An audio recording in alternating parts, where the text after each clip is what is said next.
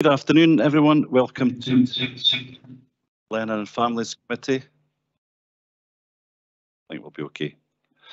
So welcome, a special welcome to Miranda, who's our primary school teachers rep, and Tim, who's our secondary school teachers rep. It's good to have you along. And without further ado, I'll pass on to Danny, our clerk, for declarations of interest.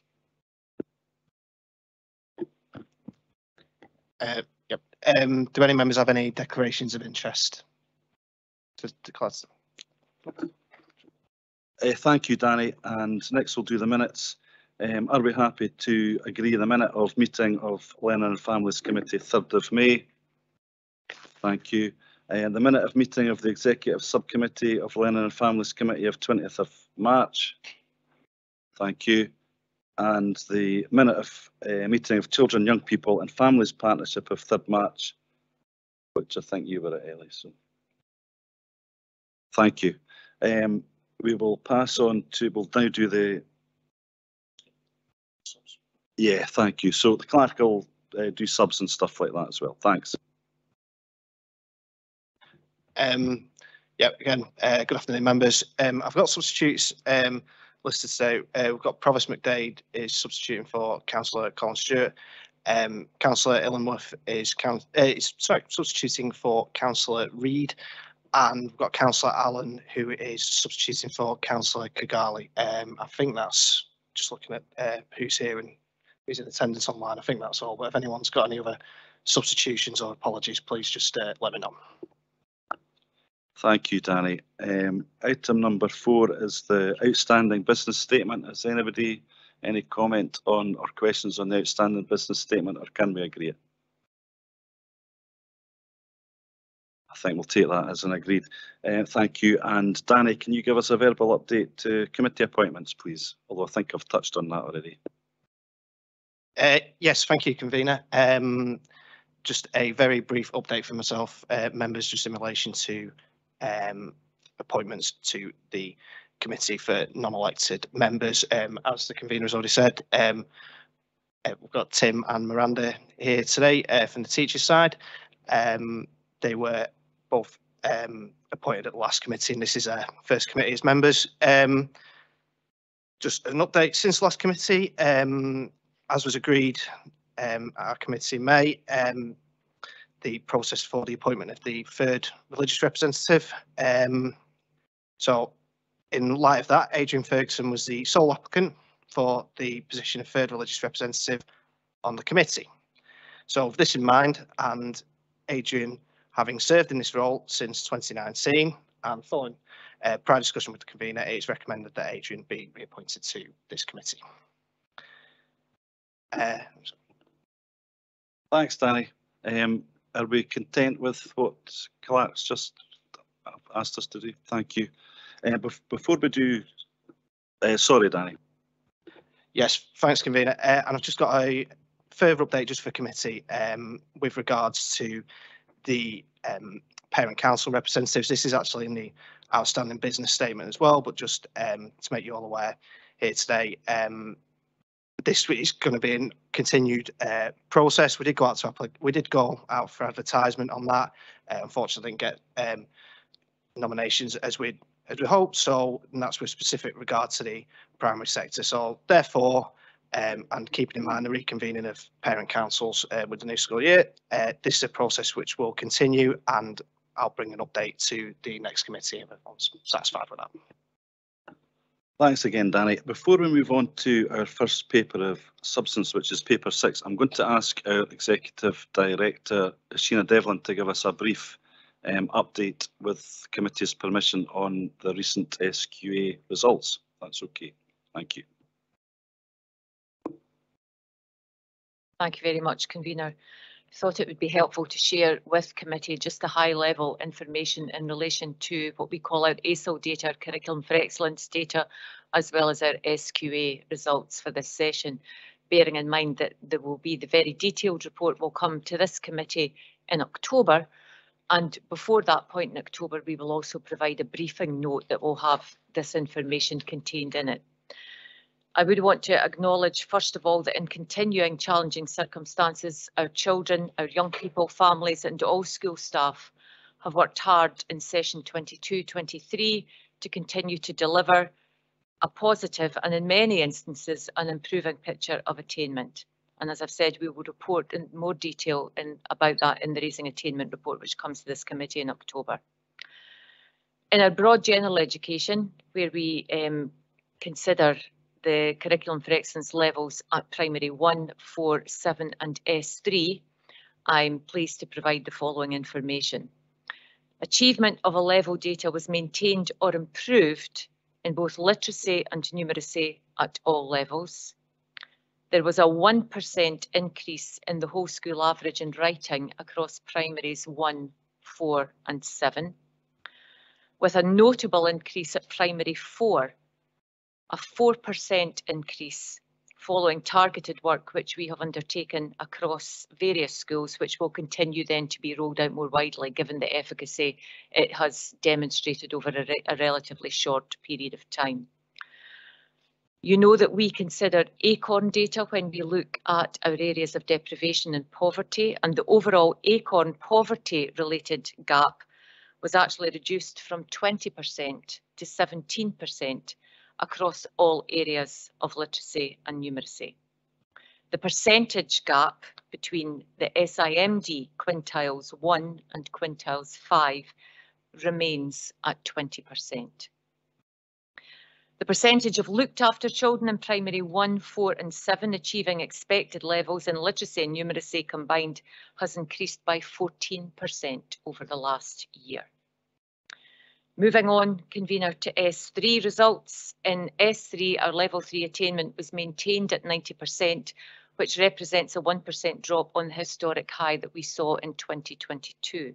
And in terms of ACORN, our poverty-related gap reduced from 12% to 9% in terms of that level 3 attainment. And over this same period, our level 4 attainment improved from 52% to 64 on our 21-22 performance. In terms of now moving on to SQA, it's important to remember that the assessment landscape over time was different in different years. So in 2020, qualifications were delivered purely as a result of teacher professional judgment over a shortened school year. In 2021, we followed what was known as the alternative certification model, allowing young people more opportunity to evidence their learning in ways other than the one-off examination. And in 2022, there were mitigations and alterations to the assessment examination landscape. And in 23, these alterations remained, but rather than generously, these scripts would now be marked as described as sensitively. And those are phrases used by SQA. Each session since 2020 where the pass rate nationally was at a record high, this has resulted in a year-on-year decline in national pass rates. In 2023, pass rates had fallen nationally by up to 2%. In Perth and Kinross, our senior phase attainment has, however, remained robust in these varying circumstances. National 5 pass rate is sitting at 80.9% compared to the national average of 78.8%. Our higher pass rate, slightly less than the national rate, it was 76.6 compared to 77.1. And our advanced higher pass rate of 77.2% is lower than the national rate of 79. But importantly, at that stage, the poverty-related attainment gap in Perth and Kinross is lower than the national rate. I appreciate there's a lot of information there, but what I really wanted just to outline is a range of pretty positive information for you that we will put in a briefing note for all members of this committee, and we will provide the more detailed information and analysis in comparison with other years when the Raising Attainment report comes in October. Convener, thank you. Thanks very much. I think that's really helpful. Thank you.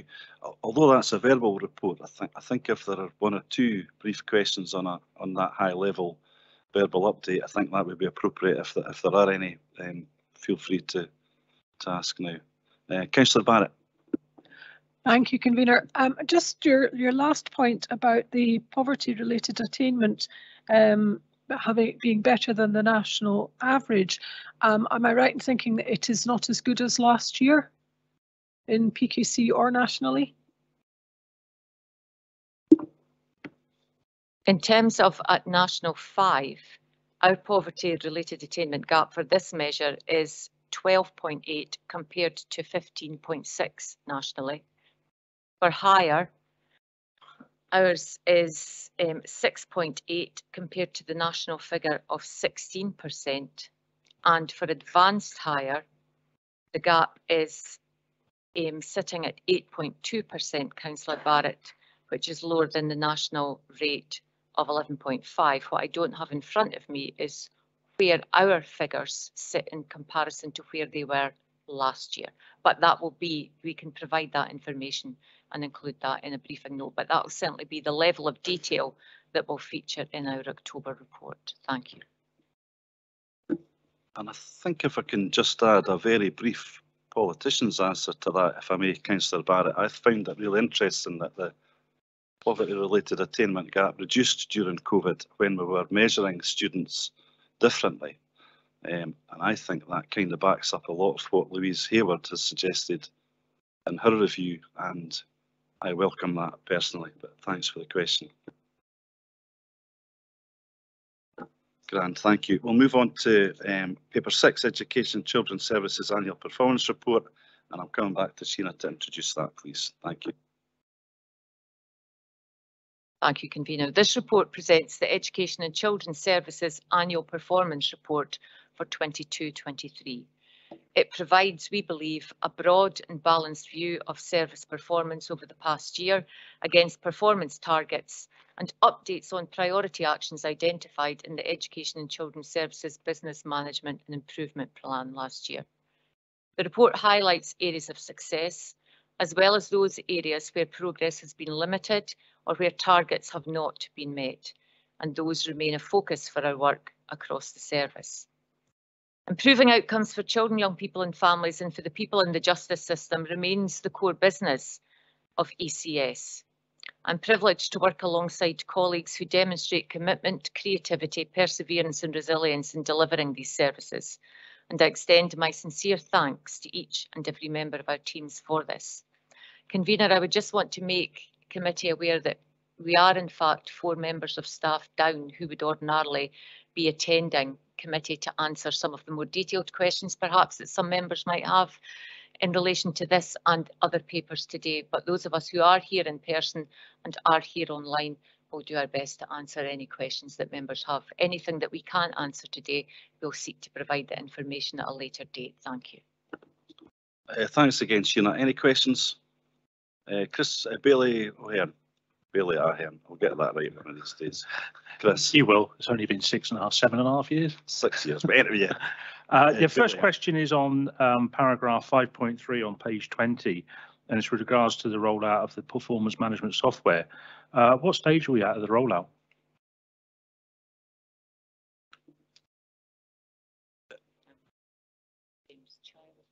James is one of the staff who's not here. Greg Boland may be able to give you an answer, but if not, we commit to provide it. No worries, thank you. Greg, are you able to answer that? Is it unfair of you to ask? Convener, can provide a small update. We've had staff unfortunately leave, so the rollout has been slowed down. The system's obviously in place, and early works is been undertaken, but the actual full rollout is still to take place. I'm happy to provide the committee with an update exactly on the timelines for that after this. Thanks, Greg. Is that okay, Billy? Thank you, much appreciated. Councillor McPherson, please. Oh, thank you, Convener. It was just a point of clarification, really. On page 30, under the heading of Update on Priority Actions 2022-23, the statement says, an audit of the implementation of Circle in May 2022 confirmed that most schools were implementing at the universal level in line with expectations. I see the following sentence does say all schools, but I was just seeking to clarify, are there any schools that haven't currently implemented the Circle approach? Thank you. Councillor McPherson, all schools have at least begun implementation. There are some schools who have not yet completed that, and they will continue to do that throughout the course of this year. That's a relatively small number of the total number of schools who are in that position, and they're in that position for a range of justifiable and different reasons relating to other priorities or staffing difficulties within the schools. Thank you. Thank you, Sheila. Councillor Allen, please, for question number 1. Thank you, Convener. I'm also a member of the Scrutiny Committee and asked many questions at the Scrutiny Committee at that time. I enjoyed the paper, it's a good paper. However, it would be remiss of me not to ask 1 or 2 more questions that I missed at that time. On page 20 at 5.5, it talks about the stubbornness of the gap in high deprivation areas. Can you help us understand what the key focus of activity entails? As it says in the tin there, it's stubborn. What are we doing, and are we having any success in moving it? Thank you. I think, Councillor Allen, in terms of the brief update I was able to provide in relation to the SQA data and the curriculum for excellence levels, you'll see that we are actually making a bit of a difference there across all areas. I'm minded of a publication that came out in the year 2010, and it was a document called Joining the Dots by Professor Susan Deacon, who at that point referred to stubborn inequalities which remain difficult to change. And within that, she was referring across wider society. And of course, where we understand that there are, inequalities that are stubbornly difficult to change, that will of course manifest itself in all parts of society, including in schools.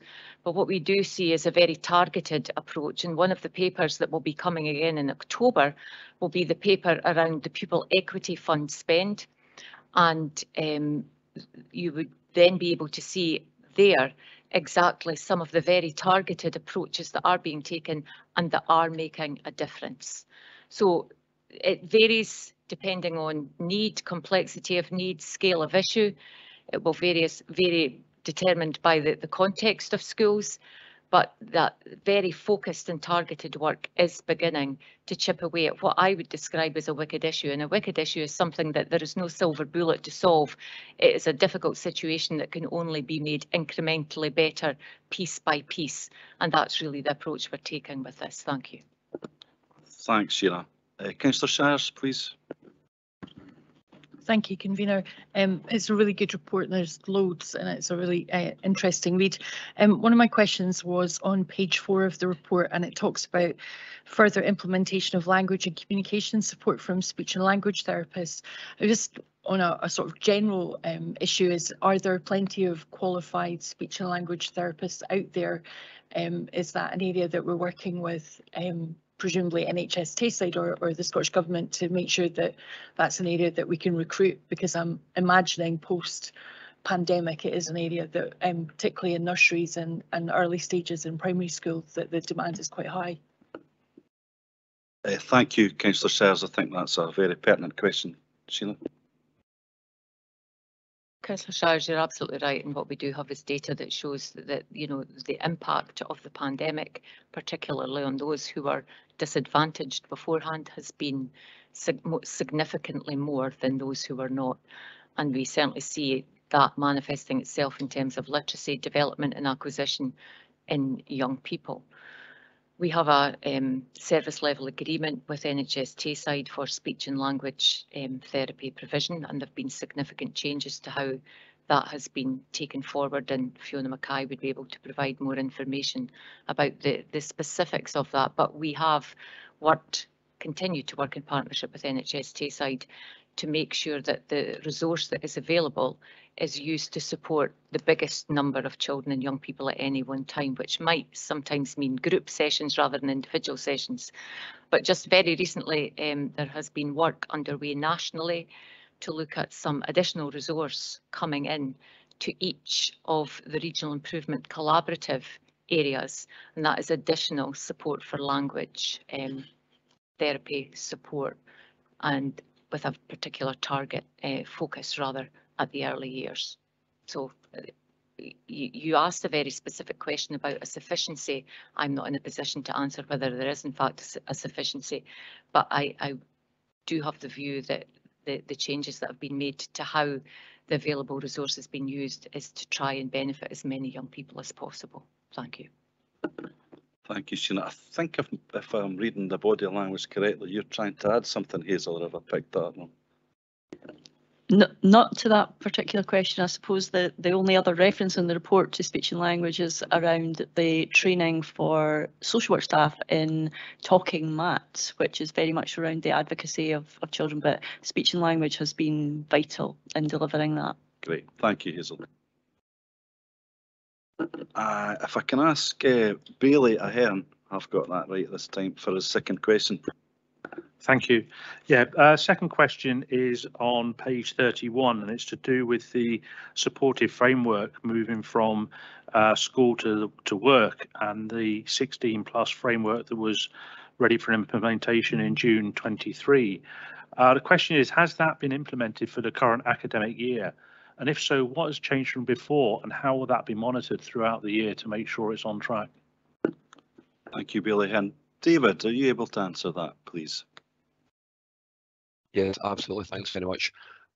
So yes, the short answer is that is ready for implementation in the current session and is currently being implemented.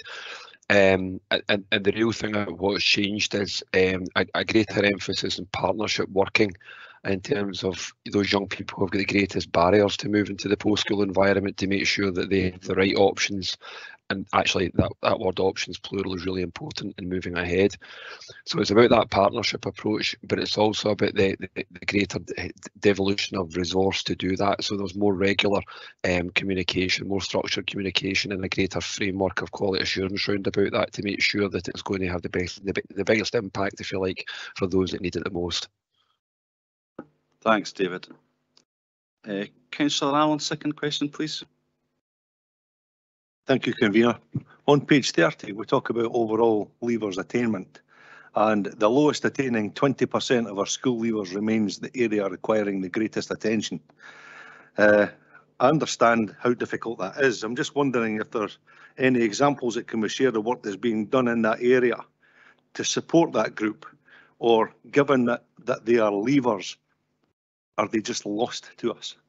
Thank you. I'm reasonably confident they're not just lost us, but David, if you want to add to that again, please. Absolutely. So we've been doing a lot of work, we'll continue to do a lot of work to reshape our senior phase curriculum so that it's most responsive to the needs to all those young people that come to our schools. So an example of that would be the way that we've tried to improve the number of level 5 type courses that we offer in the secondary landscape. And we're doing that through the introduction of a large number of what we're calling National Progression Awards. And these offer level 5 qualifications for young people who may not be in a position to sit a National 5 examination. So over the last 3 years, we've moved from really no NPAs offered within PKC to a place where we currently have 22 different National Progression Awards, and of course our key partnership with our colleagues at University Highlands of Islands in Perth. So our curriculum and some of the work we're doing around about learning and teaching is absolutely focused upon that group and ensuring that we actually exceed our virtual comparator for that measure in times as we move ahead. Thanks, David. Councillor Massey. Thank you, Convener. My question is on page 13 of the report and page 37 of our pack. It talks about the step starter SACs. Is there someone that could expand on that and tell me what these are and how they've been used? Annie, are you able to give us an answer to that, please?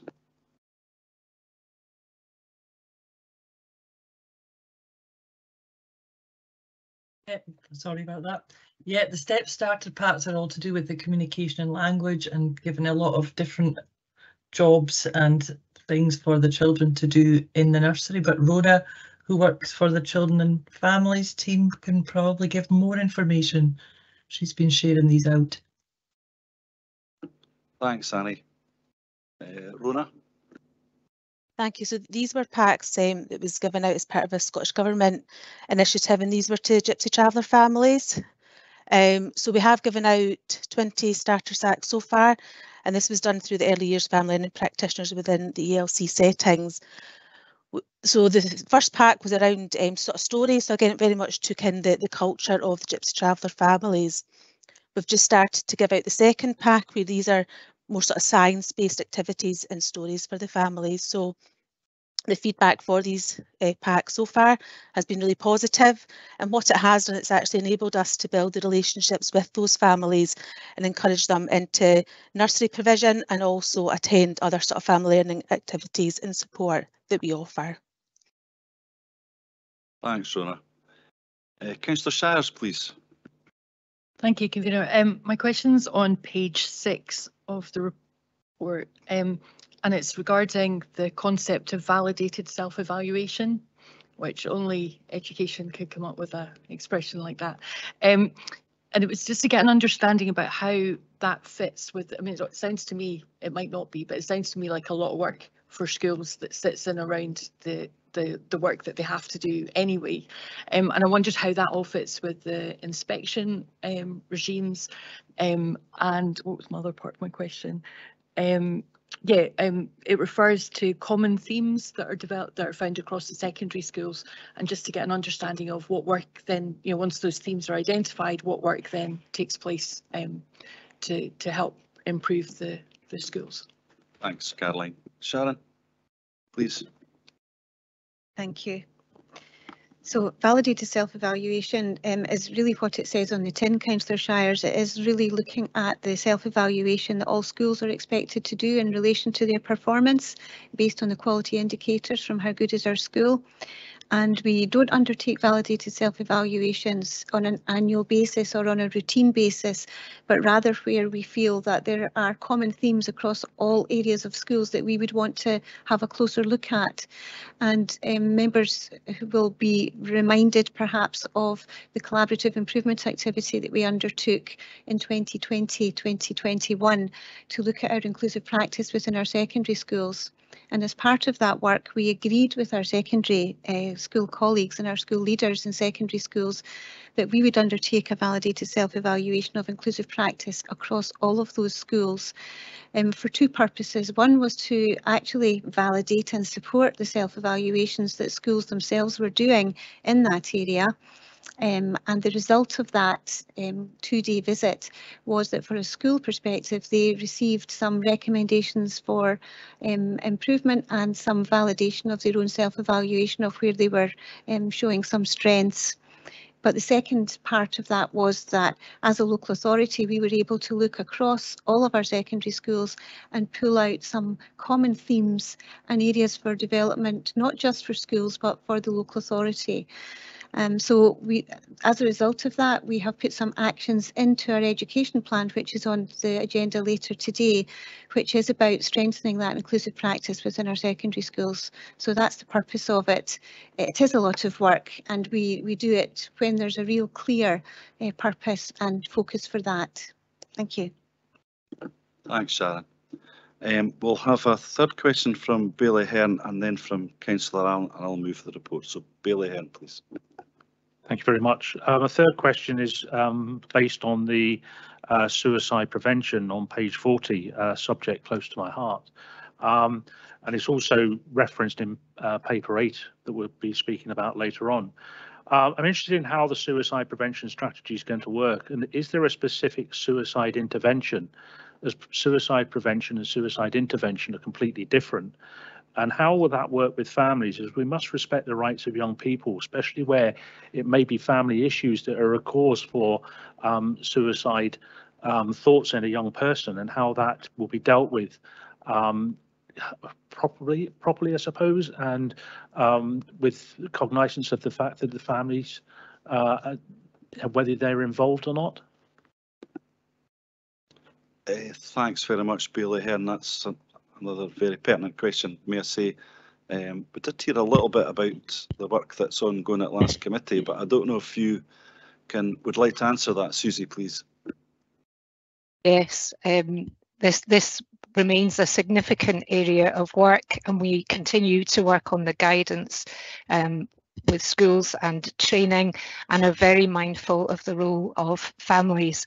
And you'll be aware of our links with Lighthouse, and they very much work alongside of parents, because you're quite right, it is very important to ensure that work is focused on all of the complex factors that can lead to these situations. When it comes to suicide interventions, we seek to understand the reasons behind this, but it is very much the case that we need a partnership approach to interventions, and we work closely with health on these matters. Thank you. Thanks, Susie.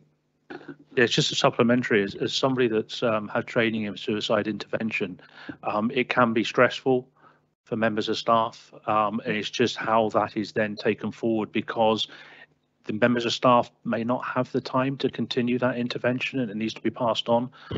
So it's just how that will work and the framework that's in place for that. Yeah, the framework is very much designed to make sure that it isn't education staff that are leading on the suicide interventions, and we have a staged approach to manage levels of risk, and that is very much based on having the right partners around our education professionals. Thanks, Susie. Thanks, Bailey Hernand. I do think this will be an ongoing discussion that we have, so I appreciate the question. Councillor Allen, please. Thank you, Convener. This morning I happened to have a meeting with the local constable in Auchterarder, and whilst I was meeting with her, she was invited to the local school to deal with an antisocial incident. Now, before she went, she actually told me it wasn't really a big problem in the local school, which was very refreshing, because you get an awful lot of anecdotal comments from parents and the community to say that it is a big problem. On page 33 of the report, it talks about a new strategy, an exclusion strategy for Perth and Kinross that was introduced last August. I just wonder how we're getting on with our approaches to bullying and how widespread it is. Is that something that can be shared? Thank you. Fiona Mackay, maybe, please. I suppose they have two approaches around the question there. So we did introduce our exclusion guidance last year, and that is an approach to working with our schools to support children to be in school as much as absolutely possible, and only where it's a last resort will we have a school will exclude a young person, but it can happen, as we are aware. The other work that we have been undertaking has been around our anti-bullying approach. The current Perth and Kinross anti-bullying strategy has been in place for a number of years, and we recognise that there are developments nationally that have meant that we're at a point where we need to be reviewing that. So we have worked with Brian Donnelly, who's an external consultant over the last year, to work with our schools, and it's the whole community within our schools. So it's our children, our young people, their parents, and the staff and management within schools to look at what's required in terms of supporting positive relationships, as well as reducing incidents of bullying. So we're just at the point of being able to pull that information that we've gathered from our communities together to help us inform our reviewed strategy, which we'll be taking forward later this, or taking out for further consultation and then approval later this year. But yes, it's certainly been a topic that many people have been keen to engage with, and it's very much linked to our approaches to improving positive relationships. Thank you, Fiona. I think Sheena's going to add to that as well, please, Sheena. Councillor Allen, if I may, I see a connection between your first and that question in terms of issues that perhaps are stubbornly difficult to improve. They're wicked issues.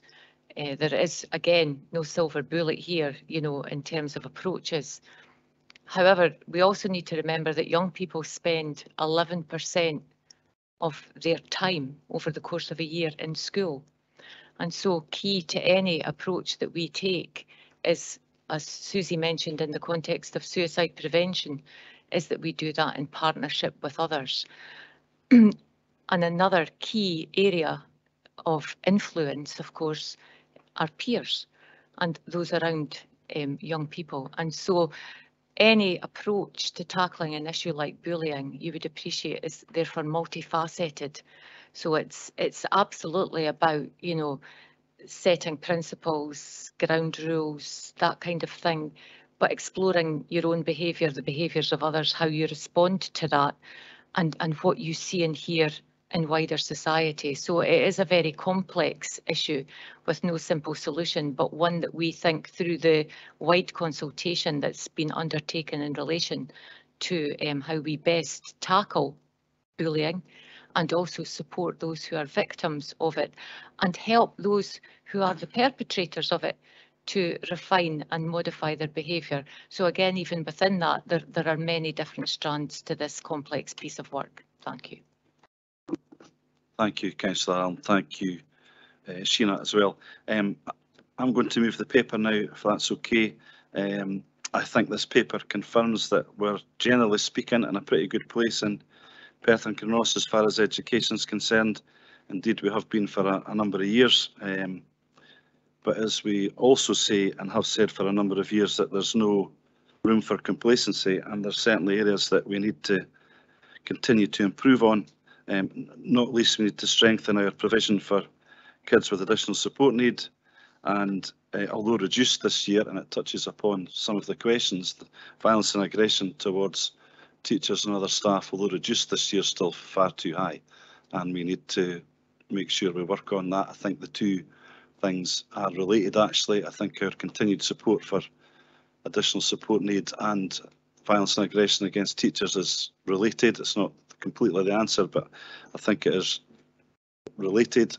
And of course, I think the majority of our school children go through their school careers without any serious bullying, but for the ones that are, that it's really distressing, and we're aware of that. And again, all these things I believe generally are related. So lots to be improved on, but I do think generally speaking there's also lots of good news there as well. And if you, with your indulgence, I think some things in this report worthy of note. 95% of young carers leaving with a young carer certificate, I think is really important. I think 810 Duke of Edinburgh awards, far more than previously, is important, because education is not just about literacy and numeracy, it's about the broader sense of education. 89% of primary school children and 94% of secondary school children had their catchment requests granted, which is testament to Karen Roberts and her team. I think that is impressive and important.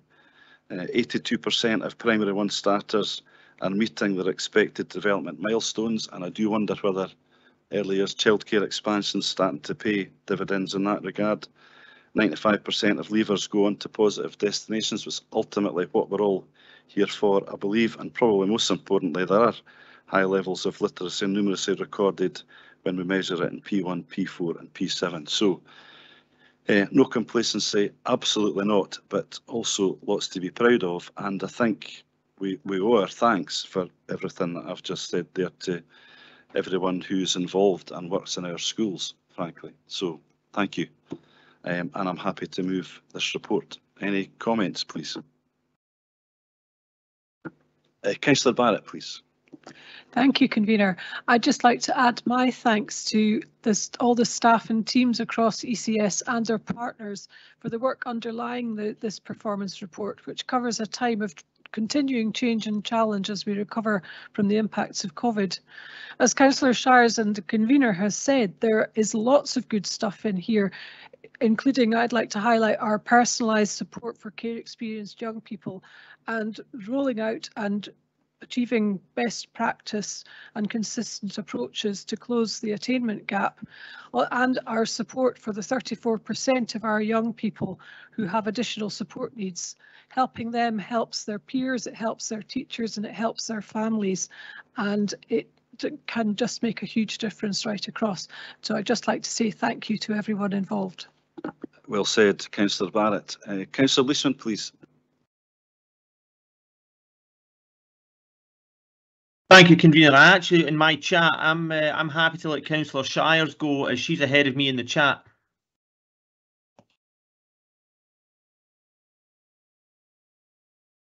Go for it, Brian. Okay, thank you very much, Convener. Yes, I would firstly like to echo the words from Executive Director Devlin in her introduction. In my time as a councillor, the commitment, creativity, perseverance, resilience and service shown by teams across ECS is evident for all to see. And I'd like to record my thanks to all our staff also. In the chambers, we sit and ask many questions and sometimes make demands, but they are the people in the front line who are really making a difference for people and their outcomes across our region. Doing a bit of research in 2006, the Getting It Right for Every Child implementation plan was published as our approach of working together with families to enable a rights-respecting, strengths-based, inclusive approach that understands well-being as being about all areas of life, including family, community and society, valuing difference and ensuring everyone is treated fairly, considering and addressing inequalities. And those aims are all things that absolutely no one can disagree with. And since being adopted, Getting It Right for Every Child has been updated and refreshed, and rightly so. We absolutely need a pragmatic approach to changing circumstances and people's needs. But to be honest, we're long past the time for uplifting statements in relation to eradicating poverty. The poverty and societal inequalities we have across the country between the most advantaged and disadvantaged families are incontrovertible, really.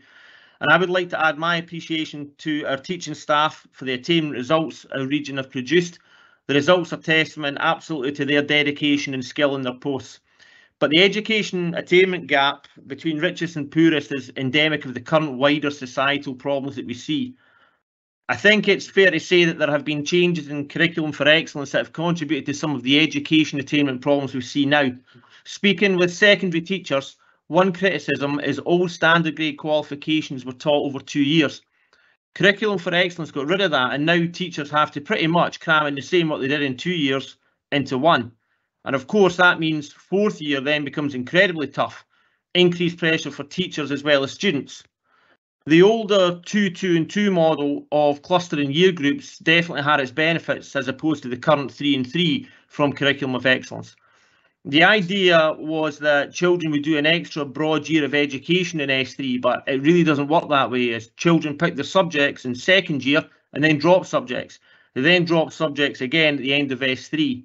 So this impacts on subject numbers and means there are children who won't get as broad an education up to the age of 16, contrary to one of the core aims.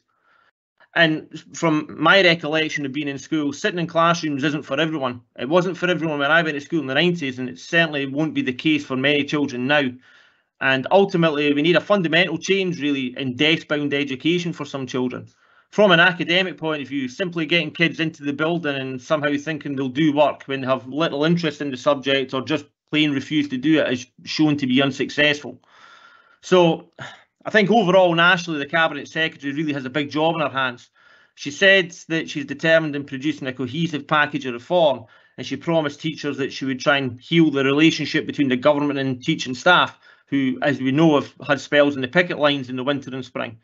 But the truth is, our education system needs a radical shake-up, not just reforms that just really tinker around about the edges. And teachers are already upset and dismayed at delays to abolish the SQA and change their examination system of assessment. So things can be better, absolutely, but we absolutely dramatically need a change, because on a national level, the poverty-related attainment gap is still persistent, and children from the most deprived and disadvantaged backgrounds and those with additional support needs are still suffering. So for me, there's no celebration really in the national attainment gap going back to 2019 pre-pandemic levels, because the 2019 gap showed that the system wasn't equal then, and it negatively impacted children from the most deprived areas. And that ultimately the inequalities that are barriers to life chances won't respect time. Thank you, Councillor Leisman.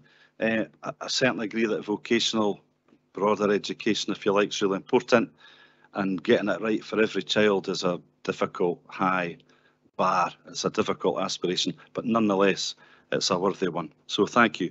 Councillor Shires, please. Thank you, Convener. It's always a hard act following Councillor Leishman. Just in brief summary of our views on this paper is it just shows the breadth of the service that, you know, a diminishing amount of people have to deliver on behalf of children, young people and families across Perth and Kinross. I'm always interested in how the papers are presented and the narrative, and then the kind of the numbers that sit in behind it. And I think it is really, you kind of often you just get engrossed in reading the narrative and then you get to the numbers which actually show the picture. And I think in the time I've been a councillor, I've definitely noticed how much the drilling down into that data has made such a difference in allowing us to target increasingly smaller budgets onto the areas that make a real difference, particularly, and I know you highlighted it, Convener, things like the increase in the number of people doing Duke of Edinburgh. It's that stuff that helps create the young people that go out with their heads held high and the confidence to then go on to whatever comes after their school experience, and I think that's something that we should really celebrate. And I really hope that I don't know how these papers then get translated out to the wider public, but I think a lot of people out in Perth and Kinross would be quite encouraged if they actually read the highlight summaries in this document and could see that actually the stuff that's been delivered day in, day out by our teachers, our school staff, our social workers, our early years practitioners, and the full gamut of people across education and children's services, and how much it's appreciated. Thank you. Thank you, Councillor Shires. I was trying not to be too personal and mention the schools football cup that we had this year, but it was another great example of education in its broadest sense. We had 4 cup finals, I think, were attended by over 1,000 parents and children, and it was a night that the players who played in it on 4 occasions will not forget. So you're absolutely right. Anyway, with that little bit of self-indulgence there appreciated, can we agree the paper? Thank you. I'm now going to move to, or I'm going to ask Councillor Frampton to move to paper 7, which is the carers strategy. But let me just say at this point that I really appreciate the work that Councillor Frampton's done in the children's services bit of education children's services. So thank you, Councillor Frampton.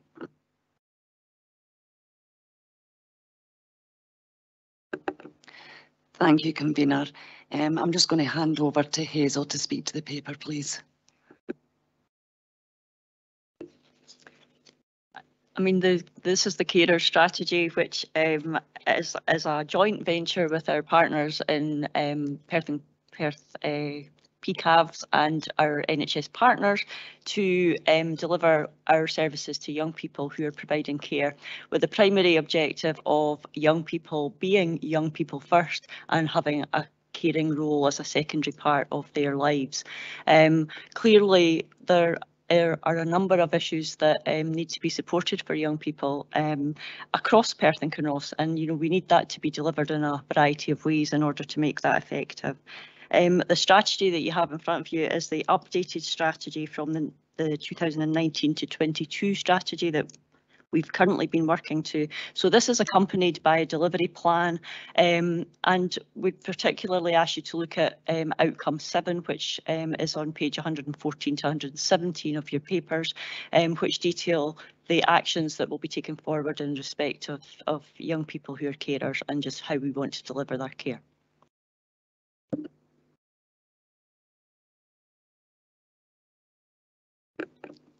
Thank you, Hazel. Any questions?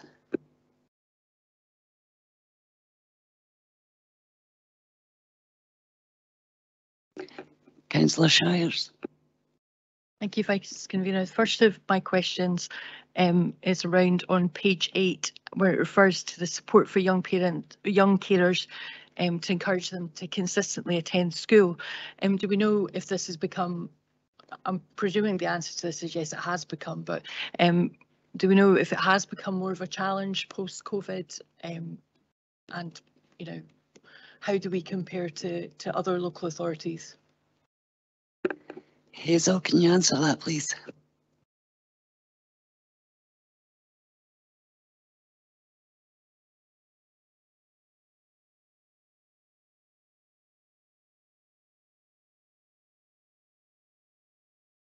Sorry.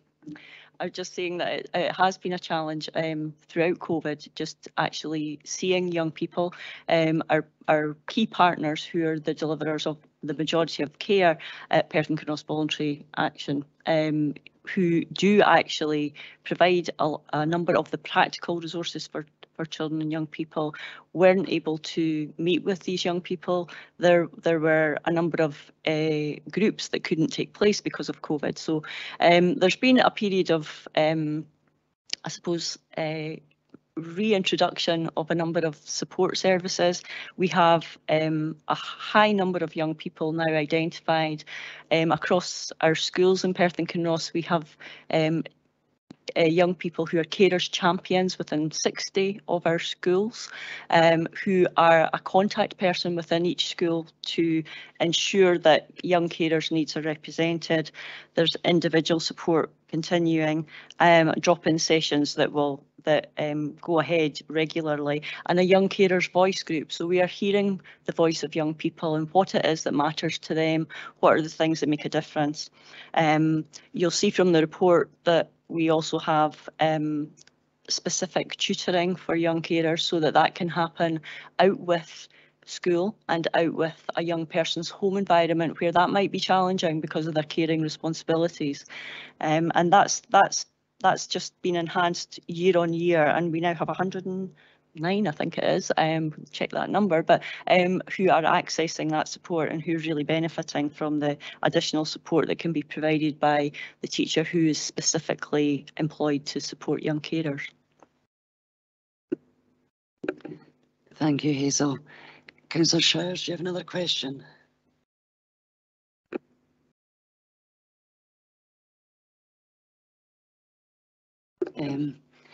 Councillor Allen. Thank you, Vice Convener. My question is broadly over carers themselves. How do we identify, measure and recognise hidden carers? Thank you. Hazel, are you able to answer that?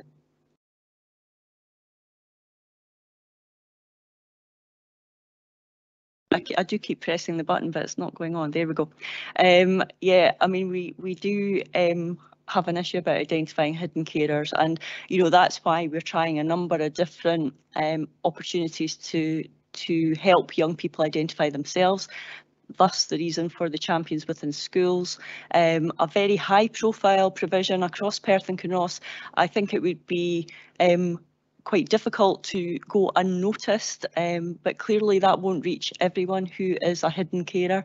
We rely on other professionals to ensure that they are profiling the needs of the people they come into contact with, not just those working with children, but those who are working with adults who have disabilities, and if there are children in the household. So there are a number of different ways we try and identify young people who are carers, and also parent carers, which had been a neglected group, and we have in the last year in particular been looking specifically at how can we best support parent carers also, as a group of people who have a number of needs.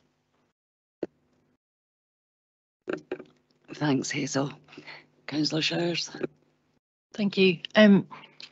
Throughout the report, the prevalence and importance of partnership working comes through, working with PCAVs in particular and Bernardo's and other agencies. Given the budget challenges that we and the third sector face, and the fact that many of these organisations don't get multi-year budgets, is there more that we can do to assess if multi-year budgeting would support better delivery and allow for planning for support for carers, and therefore allow interventions to be planned, which would make more of a difference? Hazel. Again, President Councillor Shires, there's no indication that any funding will be diminished. Obviously, there's always growing need, and any additional resources are always welcome. Certainly, these are challenging times for everyone, and everything needs to be considered in that frame. But certainly, you know, there is a real priority to support young people who are carers, and that's not you know, dwindling in any way. You know, that's something that remains very live for us all. Thank you, Hazel. There are no more questions, so I'll just go to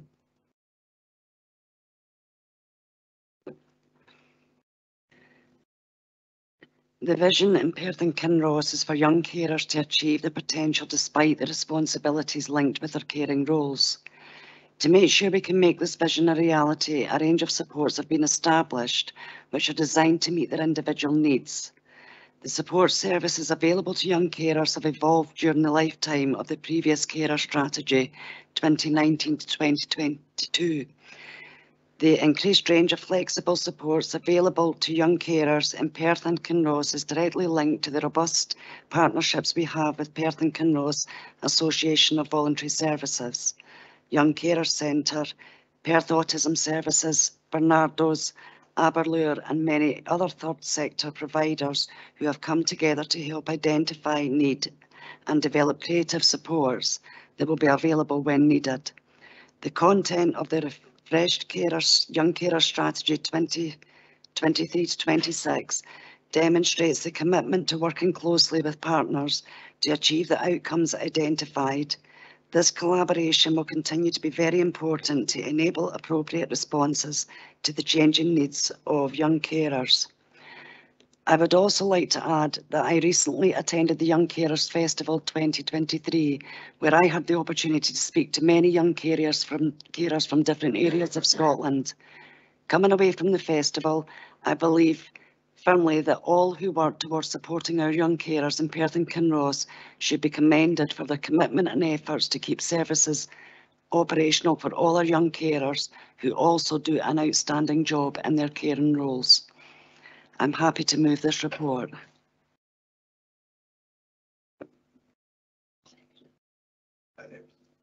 Apologies, Councillor Frampton. Yes, I do need to second it. You're absolutely right. I firmly second. Any comments?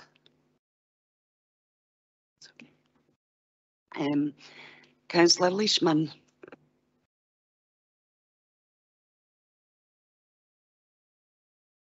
Thanks very much, Vice Convener Frampton. Researching the topic was very, very interesting.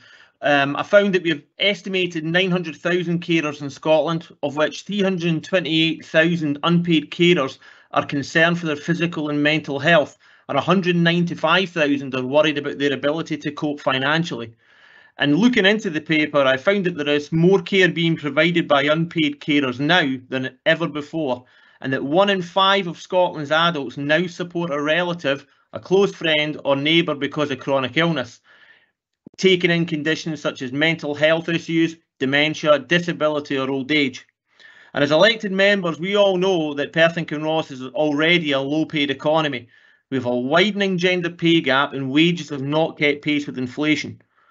Carers with lower household incomes are more likely to be providing significant amounts of care, which is classed as over 20 hours a week.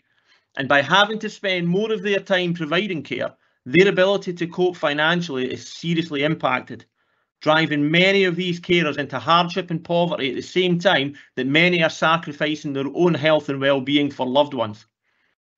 Also, the Scottish Government recognised that there are 30,000 young carers in Scotland, with just over 5,000 being recorded as being in school. Research from the Carers Trust and Young Carers Services show that 1 in 5 children in a class has caring responsibilities. And we need to be mindful that many young carers aren't open about their situation within the school setting. There could be fear of social work intervention at their circumstances, or bullying from their peers, or the stigma that may be attached to their home life circumstances. That's backed up by statistics such as 52% of young carers surveyed by Carers Trust Scotland said they always or usually feel stressed because of being a young carer. And 49% said that they never or do not often get help in school, college or university to balance their caring and education work, with a third saying that they usually or always struggle with the education/caring balance, and that there is not often or never someone at their school, college or university who understands about them being a carer. It's absolutely essential that carers get the support they need to recover and to stay well and meet the rising cost of living. That working carers are helped to stay in employment and that all carers can feel visible, valued and supported. That was a quote from Richard Mead, the Director of Carers Scotland, and I'm sure all of us as elected members in Perth and Kinross can agree with it. Thanks very much, Vice Convener. Thank you. Councillor Shires. Thank you, Vice Convener. I agree with a lot of what Councillor Leishman has just said. What I would say, though, is that now compared to when I first started out as a councillor, and I think Sheena will probably support this, we didn't talk about young carers in the way that we do now. They were very much much more in that hidden category. And whilst it's still a real challenge to us, the fact that we do talk about them, that we do recognise their responsibilities and the challenges that they face, that you don't go into a single school without them being discussed as a key group of importance for resource being put their way.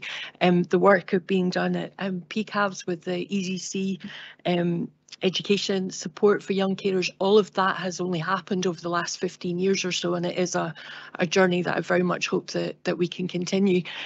My comment that I made, or the question that I asked rather, about funding support, whilst I recognise there isn't a diminishing of the budget, there's more pressure on it, and that's not going to reduce. And I think any opportunities we have to bang the drum's not the right expression, but to fly the flag for our young and older carers and make sure that that funding isn't reduced in any way and is in fact added to, so that we can deliver on our responsibilities and commitments to this key group. I think it is something we should seek to do. Thank you. Thank you, Councillor Shires. I can completely concur with what you just said there. Now hand back to Convener. Thanks very much, Councillor Frampton. We're content to agree that last report. Thank you. Thanks, Councillor Frampton, much appreciated. We'll just move straight on to paper number 8, which is the Perth and Kinross Education Improvement Plan, and I'll ask Sheena to introduce it, please. Thank you, Convener. I am pleased to introduce the Annual Education Service Improvement Plan. It is required to be submitted to the Scottish Government by the 30th of September this year, and it must also contain an update on progress against the national priorities set for 22-23 and outline the actions that we will take during this coming academic session, August 23 to June 24. Collaboration with stakeholders and a consideration of our local context, two things that you've heard us speak about already today, are both required when identifying the improvement priorities. And this collaboration has been undertaken in a variety of ways, including, but not exhaustively, discussion with head teachers during developmental sessions, collation of all early learning and childcare and school improvement plans that have been submitted in June, and also collaboration with partners on actions which relate to mental health, to tackling poverty, and indeed to child protection. Last year's plan saw the introduction of what we call national stretch aims, and this year there's a new requirement to develop those stretch aims in core areas of performance rather than on a yearly basis, which would make them really targets, but over a 3-year period, so that we can actually identify challenging stretch aims. Annual reporting, however, on progress towards meeting those will take place each year. Key achievements against our commitments from last year's plan include improvements in both literacy and numeracy targets across all sectors, and I mentioned that earlier. Some improvements in those outcomes for our care experienced school leavers, and a slight reduction in the gap between the most and least deprived children and young people by the time they reach S3. The Early Learning and Childcare West Bank Outdoor Project is now established, and if you haven't been able to take the opportunity of a visit there, although I know many of you have, can highly recommend that. There was a very comprehensive summer programme of activities, food and fun, which was well attended also by children and families. Good collaboration with children and young people has seen the development of a participation strategy for our young people, and the introduction of young people as inclusion ambassadors in 4 schools has been the start of a full programme of such for Perth and Kinross. All secondary schools and 70% of primary schools now have a young carer champion, an increase from previous years. As we've heard discussed already today in this chamber, the poverty gap remains, as do gaps in attainment between boys and girls and within other key priority groups. The rise in the numbers and complexity of those with additional support needs requires all those working in education and partners to review how we can address any barriers to learning. Attendance figures continue to be lower than pre-pandemic, and relationships and behaviour continue to be a focus for all who work in our schools, locally and nationally, and all other partners who support our children, young people and families. The education plan has identified the priorities and actions that aim to address these areas and will drive the work of all of our early learning and childcare in schools for the coming session. There are a range of officers, convener, who will take any questions that the committee may have. Thank you. Thank you, Sheena. Bailey Hearn, please. Thank you very much. My first question is based on the children and young people with additional support needs on page 159 and the statistics in the first paragraph about the numbers of children in Perth and Kinross per 1,000 pupils. Something I keep mentioning is that in there there's children and young people with autism, 21 to 29 children per 1,000. What about those that are on the autistic spectrum disorder, which is not necessarily autism? And I hope they're not included under the mental health concerns, because children with mental health concerns are different. There are different mental health concerns compared to those with additional support needs. So if the autism isn't catching the rest of those on the autistic spectrum disorder, where are those figures? And how are the more complex young people with comorbid disorders and conditions recorded? Fiona Mackay, maybe, please. That is a very technical question. I think that I would need to go away and have a look and speak with my MIS colleagues around what is included in each of the categories. But I'm happy to do that and ensure that we are being consistent in terms of collecting the data on all of our children with additional support needs as we go. There are difficulties where there is comorbidity, but what I would say is that all of the additional support needs of children are collected. So sometimes the numbers in terms of when we look at the actual needs that are recorded against children are greater than the number of children. That's because we do gather information where there may be 2 or 3 things that sit for one child as their additional support needs. So I'd like just to reassure people that all of the information is collected, but there will be some decisions that require to be made around what is the greatest presenting factor. Thanks, Fiona. Sharon, I think you want to add something, please. Thank you. Yeah, thank you, convener. Fiona is quite right, Bailey Ahern, that it's a complicated picture, but in terms of what we report in this paper, the reports of children with additional support needs come from our CMIS recording. It's our MIS system. There's a limited amount of categorisation within that, and so where you've got children who have a diagnosis of ASD, that is the diagnosis, and that's what we record in CMIS. On top of that, though, there are a number of other questions that are then recorded within CMIS. So apart from the additional support needs that's recorded, the factors arising from that and the support that's required for that additional support need is also contained within that information.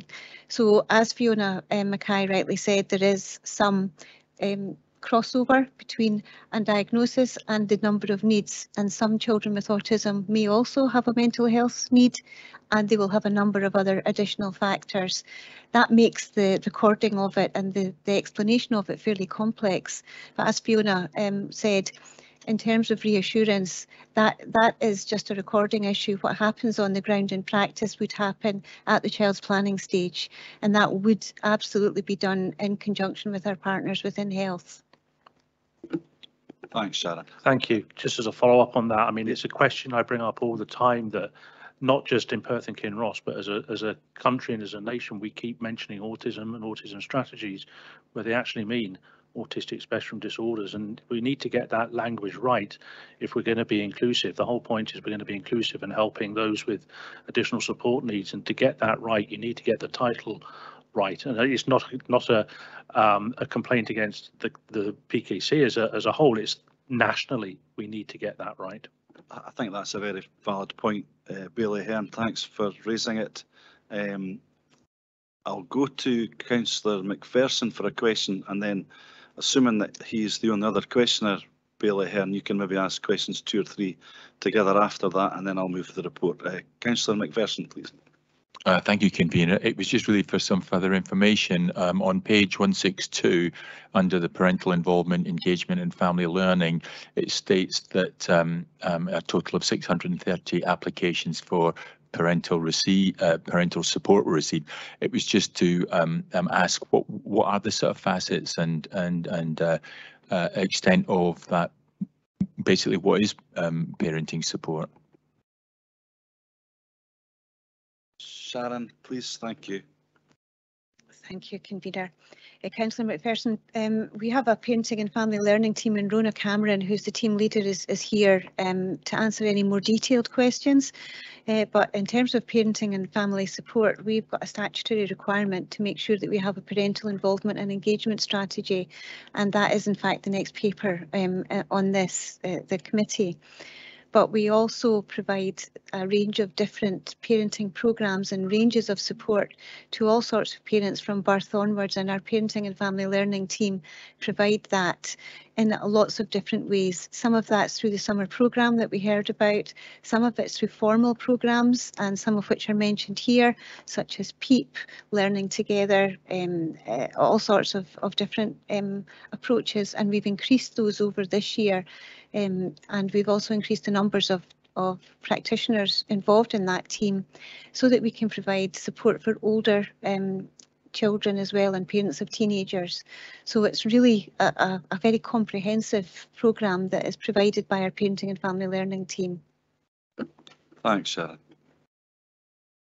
If you can be patient a little while longer, Bailey Hearn, we'll have a question from Councillor Al and then Councillor Barrett, please, and I'll come to you lastly, if that's okay with you.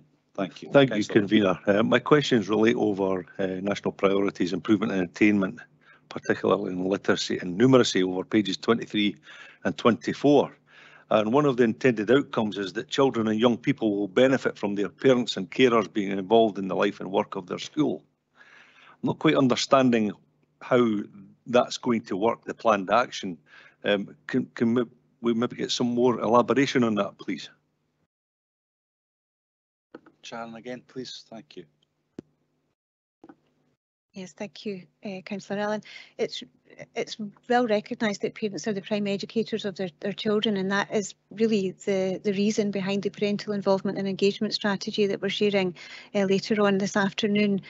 So it's imperative that we involve and engage our parents in their understanding of their children's learning at the earliest stage.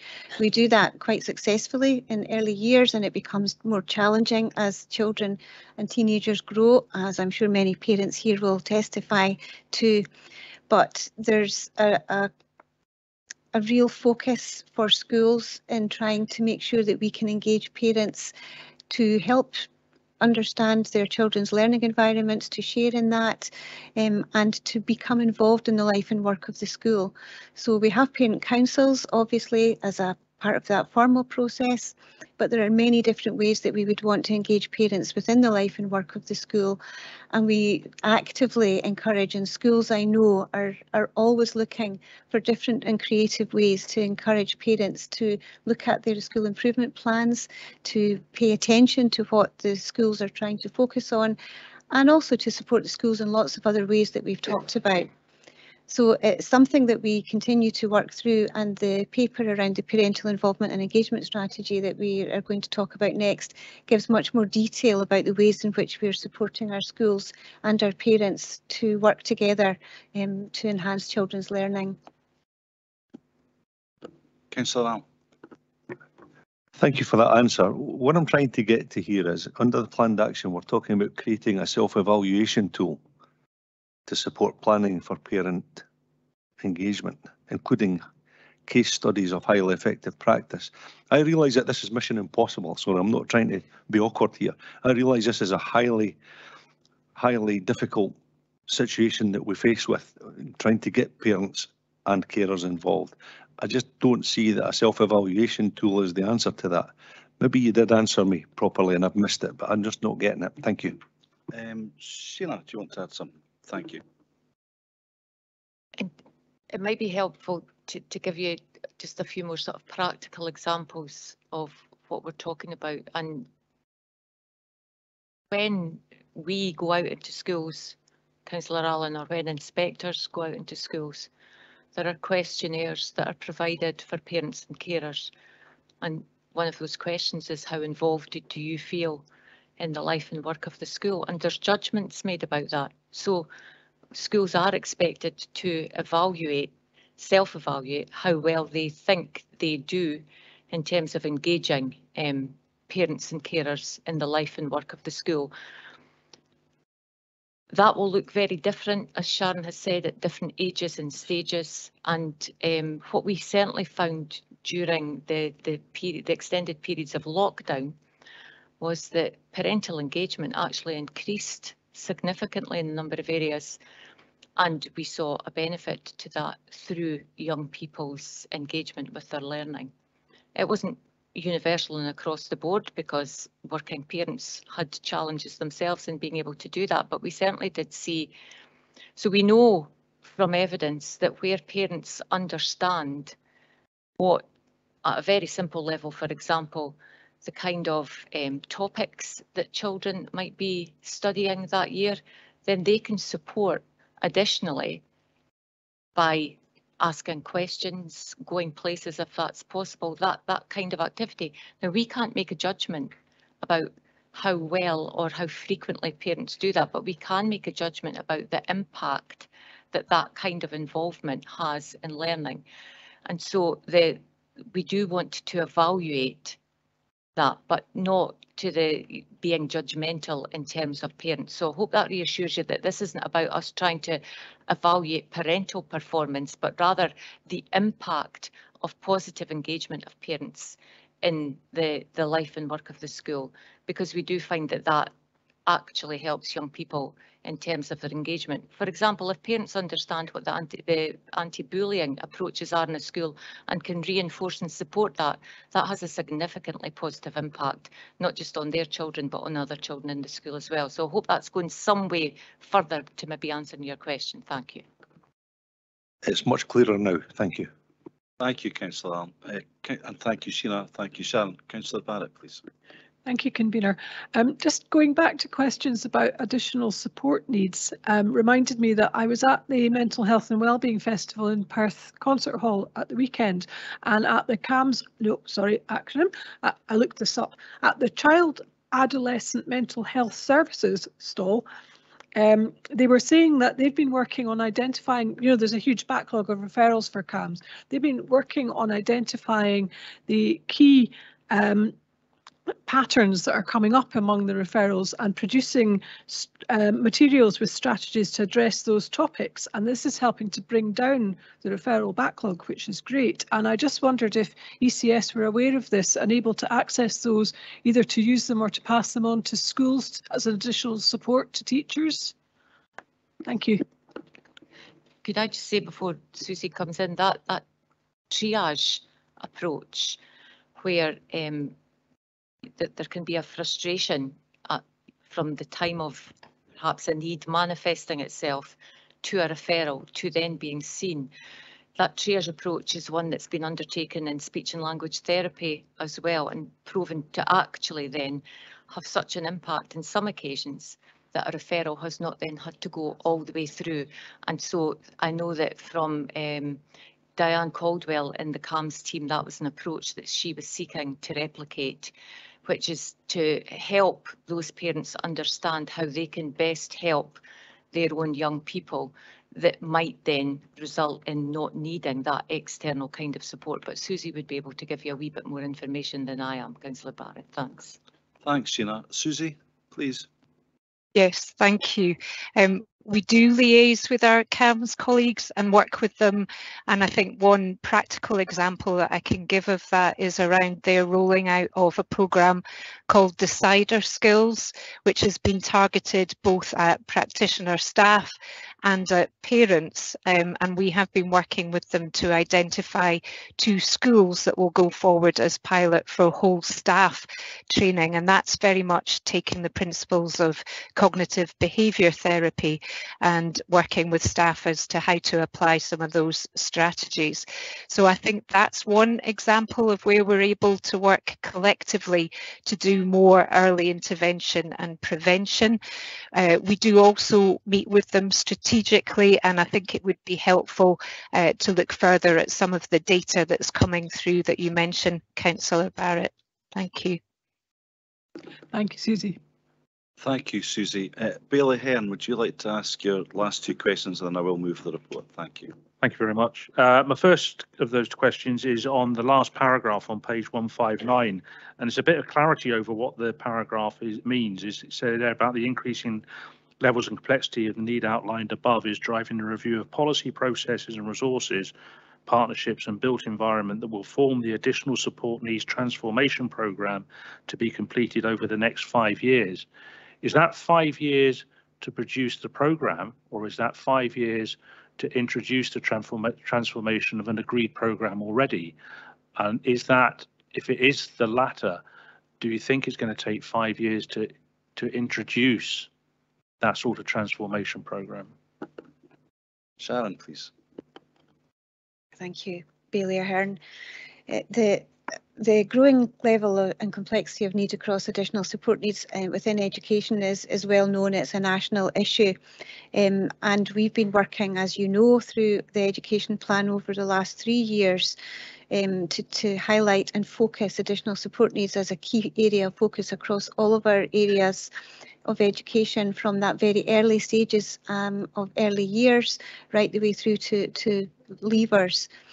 We have actually produced a scope for an ASN transformation programme that will require partnership across all areas and including the school estate. So members might be reminded of the early years transformation programme, where we were looking to make sure that the environments that we were building as part of the 1140, for example, were able to produce the environments that could support children with quite complex levels of need, because you can't transport 3-year-olds to a specialist provision and make it a good experience for them. So that programme we are looking at over 5 years, and there will be some things in terms of the school estate and the changes that need to be made may take over 5 years. But the actions are happening now, and they're in this plan, and they will continue over the next 5 years. And it will go from the early stages of early intervention and prevention and addressing barriers to additional support needs right up into the complexity of supporting children who are on the edge of not actually managing to maintain a mainstream placement and going into perhaps off-site provision or independent school provision. So it's a large, complex programme. It will take probably longer than 5 years, but our programme certainly spans a 5-year plan of action to take us forward in this really challenging area. Thank you for that largely reassuring answer, I think, anyway. Yes, thank you. I was reassured, and certainly reassured when I seen the new additional support needs provision at the new Riverside School, and you can see that that transformation is working, and if we can replicate that right across the education estate, then we're doing very well. Agreed. I think that was 2 questions wrapped into one, was it? No, I've got another question. Go for it, Bailey Hearn, please.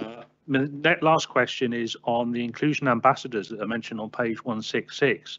I'm interested how these inclusion ambassadors are going to work with young people that struggle with inclusion and struggle with regular attendance at school, and how those inclusion ambassadors are going to work with those that probably have the most complex issues which bar them from inclusion.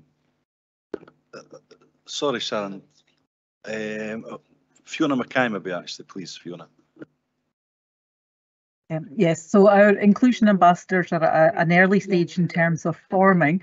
It's building on a national programme that has been around for around 3 years now, where we've got some young people from all of the local authorities in Perth and Kinross identified who come together to look at how they represent the additional support needs population of young people and children in terms of informing strategy and policy service delivery.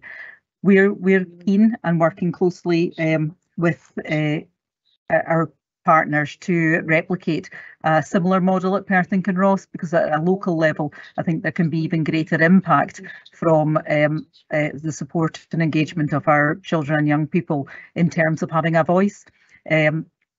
So the intention is not for the young people to work directly with other young people necessarily. It is about looking at how they are well represented and ensure that we as a service and as partners that will be working alongside to support them are absolutely understanding of their needs and interests in being involved and informing what we do and what policies we create. But there may be other spin-offs from that, and it is very much at an early stage yet. And we're keen to work with young people to follow the direction of travel that they might want to take going forward, and that might be around how we support and work with them to develop peer support for others. But it isn't the initial focus of that programme. Thank you very much. Peer support is important, especially for those that struggle to come into school, and the best people to get them back into school are their peers. Thank you. Thank you, Bailey Hen. I'm now going to move the report. There's a lot going on in Scottish education over the next few years. Most of it, I believe, is to be welcomed, and I think we need to be bold and brave in its implementation, notwithstanding ongoing discussion. But it will be a lot of work for the profession, not least for teachers, and therefore we need to be mindful of that in its implementation. And therefore, in the meantime, we need to keep our eye on the ball, and I believe this education improvement plan will enable us to do that. The plan focuses on tackling inequality, which is important, and there's a greater focus nationally on supporting additional support need and implementing the promise, which is also crucial. And I do believe, as our Executive Director alluded to, that stretch aims over a 3-year period is sensible and important, because if it's less than 3 years, it's not really a stretch aim. So that there are many good things in this report, but in the interests of time, I'm delighted to formally move it, and I will now ask for comments, please.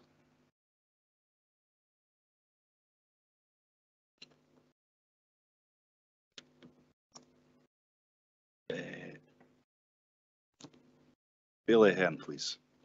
Thank you very much. It is indeed a good report, and certainly on the programmes and the way we're moving forward with additional support is really heartening. And I'd like to be able to sit here in 3 or 4 years' time and really congratulate the council on the way they've moved forward and looked at additional support. I just wanted to pick up one point, and is the West Bank Outdoor Learning Project. It's brilliant. Councillor Shires and I visited it last month, and the opportunity it will give children and young people from poorer areas of Perth City to experience nature in its raw form that those in the rural schools take for granted. And I really hope to see the success of how outdoor learning works, especially for the disadvantaged within Perth City. So an excellent project, and really be interesting to see in a year or so's time as to just how successful that's been. Again, Bailey Hen, completely agree with you. I'm very lucky to be in walkable distance of West Bank, actually, and have been down a number of times. It's genuinely serene, actually. You do feel, even though it's pretty urban, you do feel at one with nature. I'm trying not to say, because that sounds very cliched, but I can't think of anything better. But it is a really wonderful learning experience, I think, particularly for primary school kids who are used to an urban environment. So well said again. Comment from you, please, Councillor Leishman. Thanks very much, Convener. I'll try and keep it brief. Thanks again to Executive Director Devlin for her report. A few weeks ago, At the start of July, I think it was, I visited HMP Perth and met with the Governor, and Governor Hodge was good enough to spend a couple of hours with me, and I heard about the education work that goes on in the prison, which was both enlightening and encouraging, and absolutely crucial, because education reduces reoffending rates and is a vital part of the rehabilitation process. Having a prison resident acquire new skills and turn their own life circumstances around can only improve our society. It was fascinating hearing what educational opportunities are available to residents in HMP Perth, and to be told about many examples and instances that have changed residents and their families' lives for the better. And I think we read one of those examples in the report. HMP Perth residents and their children experiencing, I think it's family learning Friday blocks. So yeah, convener, pardon the sudden change of topic, but I'd also like to praise the increase in the uptake of the PEF, and also how enjoyable I found my and Councillor Massey's visit to West Bank ELC.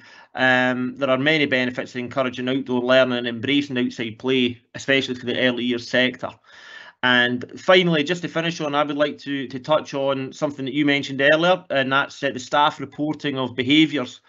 I've already praised our teachers in Perth and Kinross for helping to deliver very good results, and this is even more impressive after a pandemic and against increasing inequalities in our society that are making things even harder for children from the most disadvantaged circumstances and backgrounds to achieve academically. And I know all elected members on this committee and the wider council would have been shocked by the severity and the glut of incidents in Fife at the start of the year.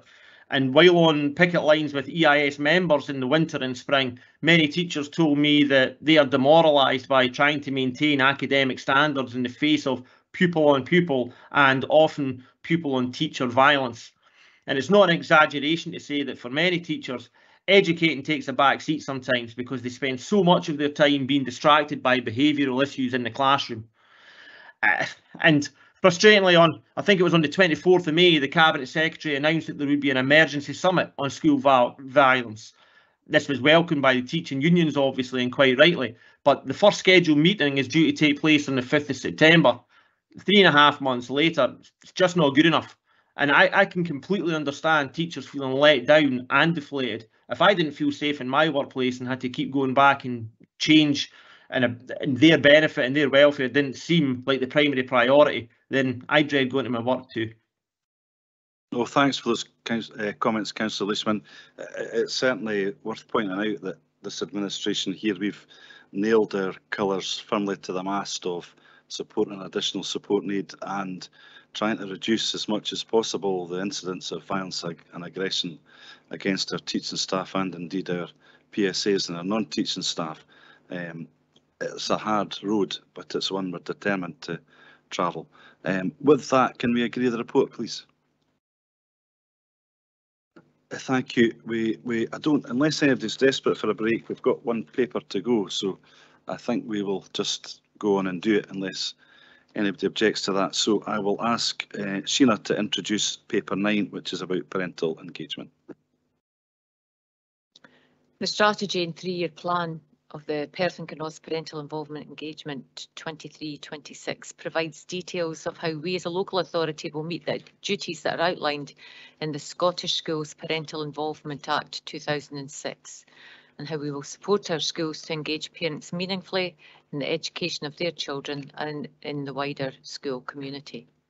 The draft strategy and plan have been created taking into consideration the following: the work that's already been undertaken towards achieving the aims of the previous strategy, the Tayside Regional Improvement Collaborative Strategy for Parents, and the biannual Perth and Kinross Parent Survey responses from 2022 to identify any key themes arising, and finally, learning together the National Action Plan for Parental Engagement. The plan and the strategy have been created also in consultation with school leaders and staff. The draft strategy and plan were then shared with key stakeholders, including all Perth and Kinross parent councils. This consultation process highlighted that the majority of parents supported the areas for improvement identified and considered that these relevant to their Perth and Kinross experience. The strategy and plan therefore provides direction for all involved in parental involvement, parental engagement and family learning across the Education Authority. And we've heard quite a bit about all of those just in the context of the previous papers that we've been hearing about today. So we are very pleased to present this and very happy to take any questions, Convener, that the committee may have. Thank you. Thanks very much for the last time today, really. Sheena, thank you in terms of introducing the reports. And we've had one or two great questions already about parental engagement, not least from Councillor Allen and Councillor McPherson, but if there are any further questions, we'd be delighted to have them. So first one from Councillor Shires, please. Thank you, Convener. I'm going to kind of roll my questions up into one, if that's okay. Absolutely. So it talks about on page at 4.1 in the report, it talks about the working group, and just interested in who was on that, how was it established. And my second part of that question is about schools using online engagement, and I know it has worked really well. I know certainly Blairgowrie High School Parent Council, masses of people turned up when previously not masses of people turned up. So it's been really positive.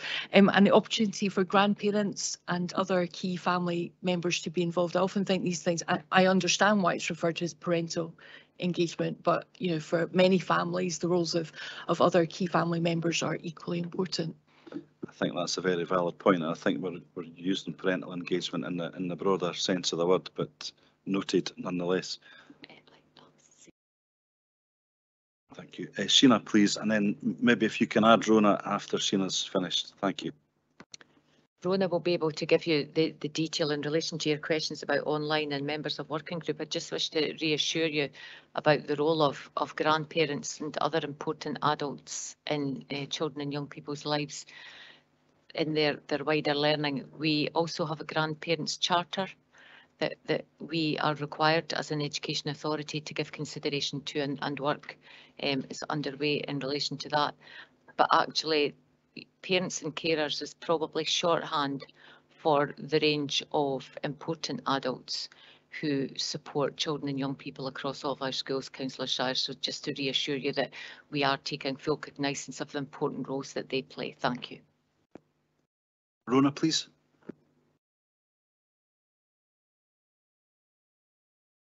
Thank you. So you're right. During COVID, obviously, a lot of the parents' meetings were taken online, and actually it did show a huge increase in the uptake and the attendance for that.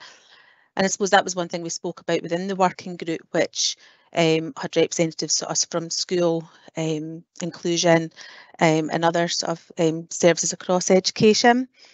What we're looking to do is actually have a blended model, if you want, of actually some things maybe in person, but also understanding for a lot of families online is much easier. And we've certainly found that specifically in some of the rural communities as well. It's much easier for them to, get home from work, for example, go online to attend a meeting or a parent session, rather than actually then having to go back out to the school as well. So it is much more efficient for parents, and I think that's why we've seen a bigger attendance as well at those sessions. Thanks, Rona. Thank you, Councillor Shires. If there's no more questions, I'll very briefly but formally move this report. I do think that parental involvement, important and appropriate adult involvement, to take your point, Councillor Shires, is really important. And I know I was really lucky from a personal experience when my two were at primary school. My primary school reached out in many different ways. It wasn't just a formal parent council, there was many ways they reached out for parental in the broader sense of the word engagement that was really successful. Had they not done so, I'm not sure necessarily I would be sitting here today, because that's where my passion for education was lit, I suppose. I'm not always sure whether it's a good thing or a bad thing that I'm sitting here today, but nonetheless, that was the root of it. And my point is that engagement between parents as primary educators and the school is really important. So I'm delighted to formally introduce this report and ask for any comments, please.